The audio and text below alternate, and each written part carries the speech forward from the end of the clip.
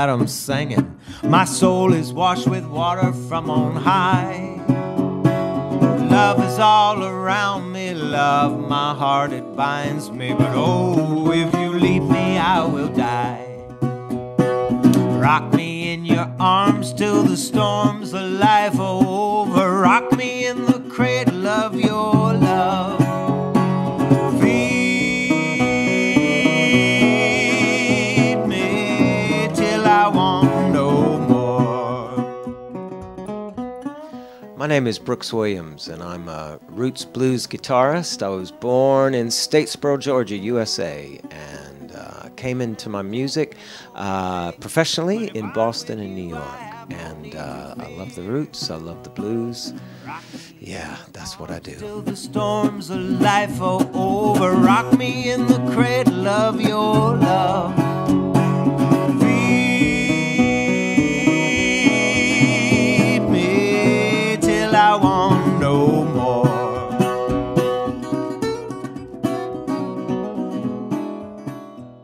I have two older brothers who had records. I didn't have records. I didn't have any sense to have records. But they had, you know, a social life. They were teenagers and they knew what was going on. And I remember hearing John Mayall.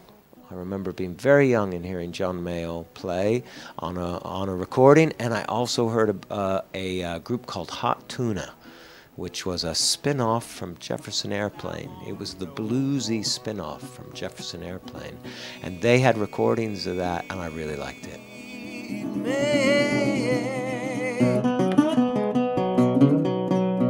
Till I want no more. Yeah.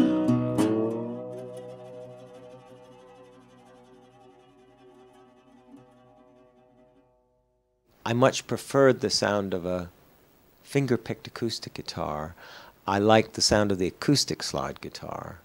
And whenever I would hear a recording by, say, the Allman Brothers or whoever, whatever rock band it might have been, when they had the acoustic track, that was the one that I liked the most. And so I was drawn to the acoustic guitar. And I think looking back now, I think the acoustic guitar rocks. It really rocks. It doesn't rock in the hands of everyone, but because it's kind of like a drum and it has strings on it, you can play it like a drum, but you can get chords, you can get leads out of it if you know how to dig into it. To me, it is the perfect, you know, it's got a little bit of a piano sound because it has that thick mid-range the way a piano does. And to me, it was the best of all worlds.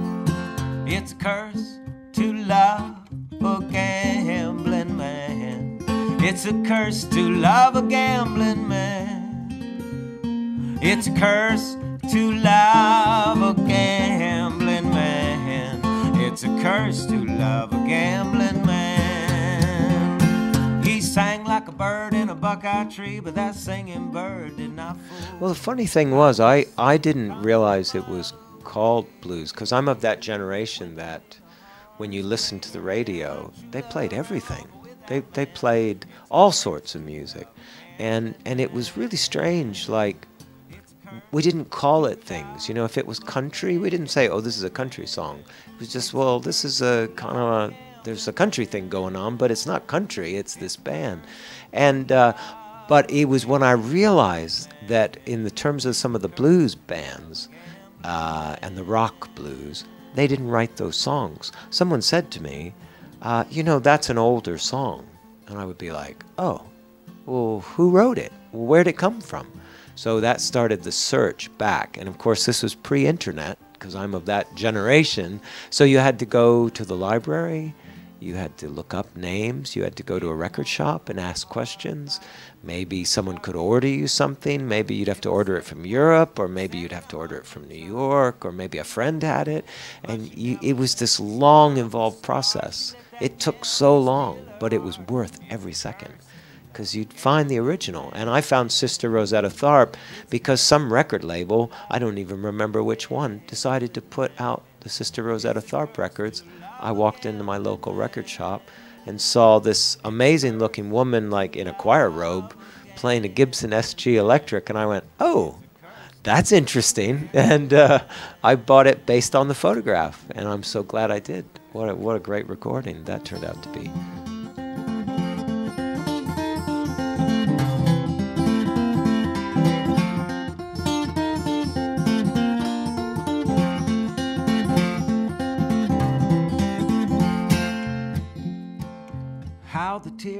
The story I like the most is the story that is honest. It talks about successes, but it talks about shortcomings, maybe failures, mistakes, dead-end roads, open highways.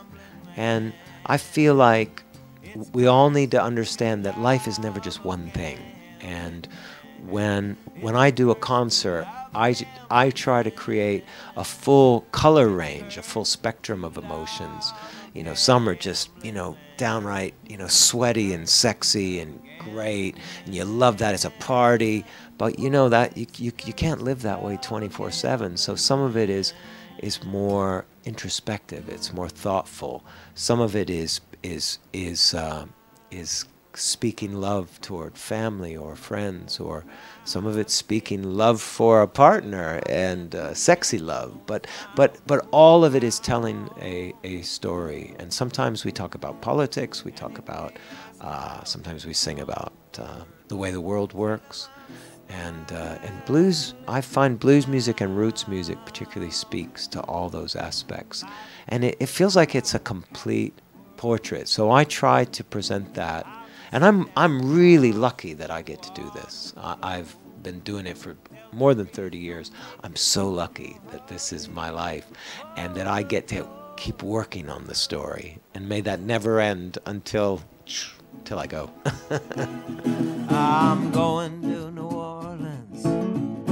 Tell everyone I say goodbye.